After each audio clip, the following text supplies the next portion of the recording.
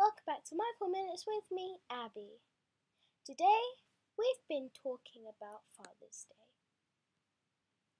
God wants us to honour our fathers for the great things they do for us. He wants us to be thankful and appreciative for all the fun times we've had.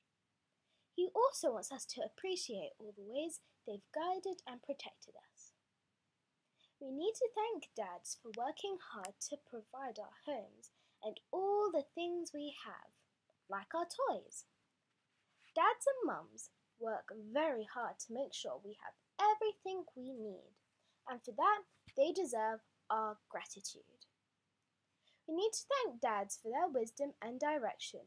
We need to listen when they are telling us stories about their own childhood, because they have lessons to teach us. We also need to listen when they correct us. It's never fun when dad is disappointed in you.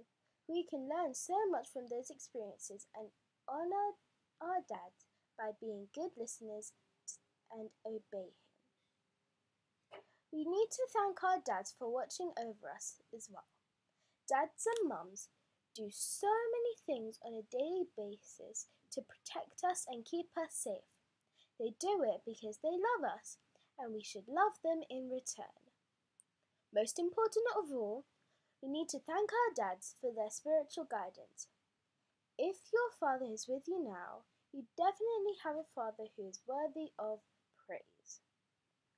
A dad's most important job is to teach his children about Jesus, and that shows he truly cares about your spiritual life.